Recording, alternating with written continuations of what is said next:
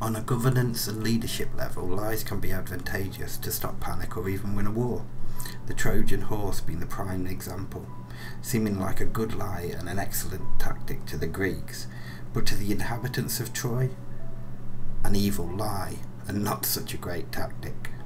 When is it okay to lie to the public? Presidents especially need to weigh the costs and benefits of the deception. But there is no doubt that Iraq poses a threat in respect of weapons of mass destruction, and there is no doubt that this... Apologise for the fact that the intelligence we received was wrong, but The illusory truth effect.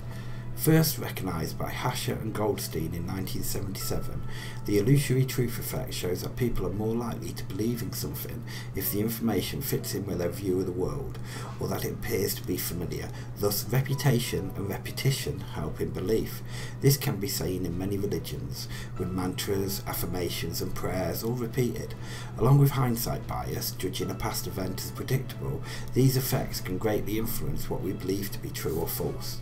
We must stay alert. We must continue to control the virus and save lives. We must stay alert, control the virus, and save lives. In their paper, The Reiteration Effect in Hindsight Bias, Hertwig et al. Cite the historical figures of Cato, a Roman statesman, and Napoleon as using the illusory truth effect to increase the believability of their claims. Thus, when repeatedly told a battle was or would be easily won, that became the truth of the matter, even if the facts were against it.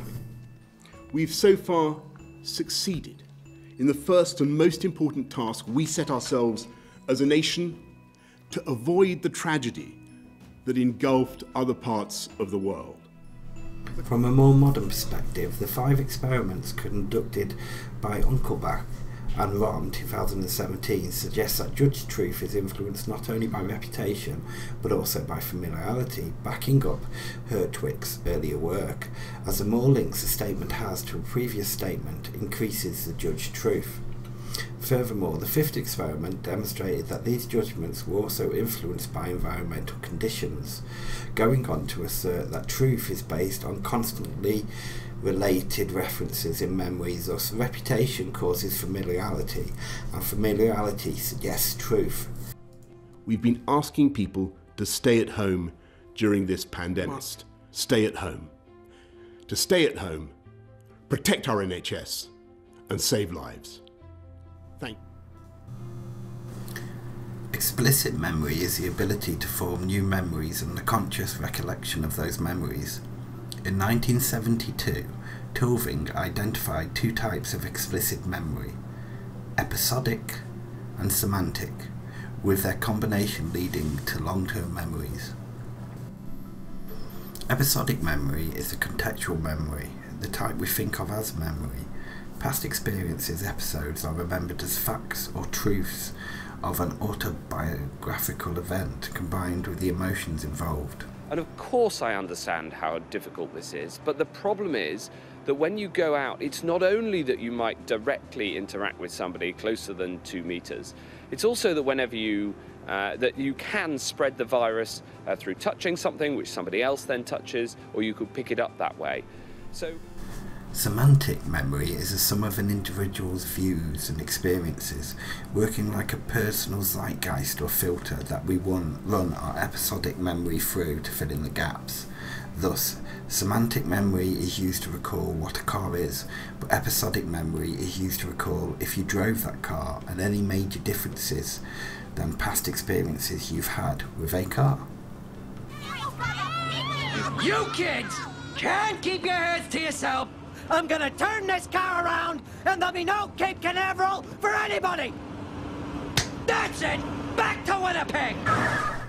By saying our success suggests that the measures taken have been effective.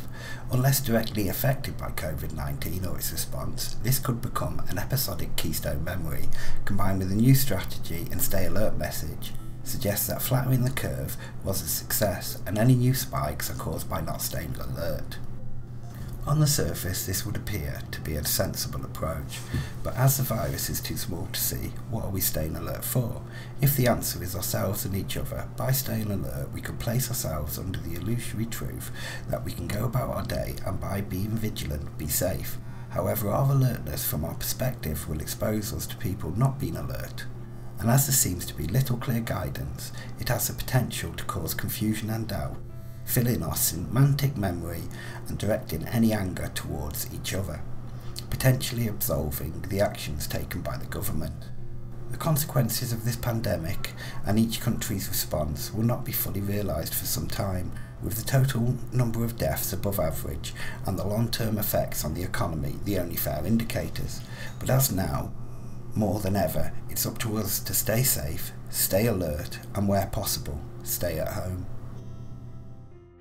And dependent, as always, on the common sense and observance of the British people and on continual reassessment of the data.